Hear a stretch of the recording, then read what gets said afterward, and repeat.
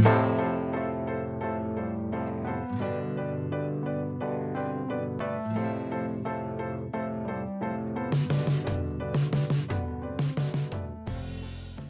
was browsing Kijiji when I came upon this ad. I really didn't have a purpose. Maybe fix it up and resell it, maybe make it into a NAS. The spec sounded okay, so I went to go pick it up. It was in a gross basement apartment, so I didn't test it and I got out fast.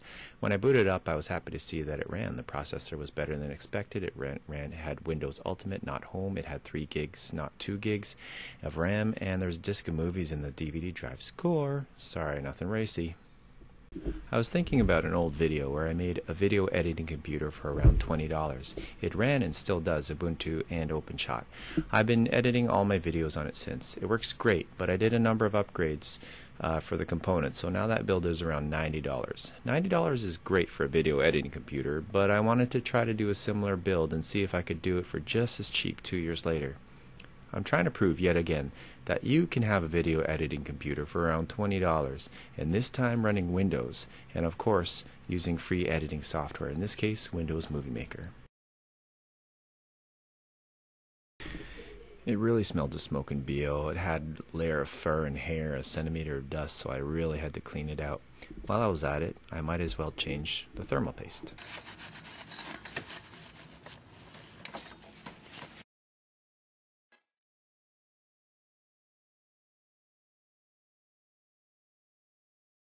Once it was degrossed, I started reassembly.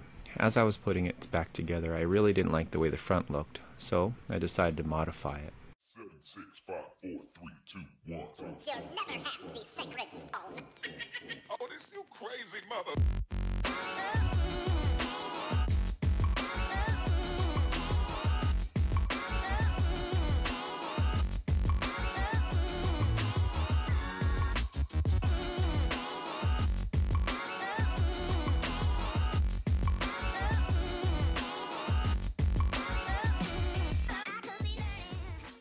I started by removing the broken plastic front panel, disconnecting the power switch LEDs and front panel mic, headphone jacks, and USB.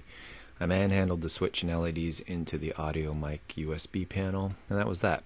I know it's a bit ugly though. Good old dollar store mesh basket to the rescue. I cut some pieces to fit the larger openings and glued them in. Some fit better than others though.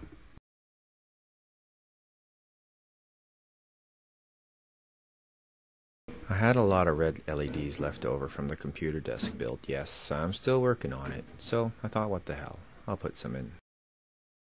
I spray painted the front flat black, and that was it. I think it looks better than the original broken computer, and the LEDs make it look, well, brighter. Let me know what you think, and don't be so cruel. This took me an afternoon to do. Now I have a pretty cool video editing computer for only $20. It's got just enough juice to edit this video, and as a bonus, it's really quiet.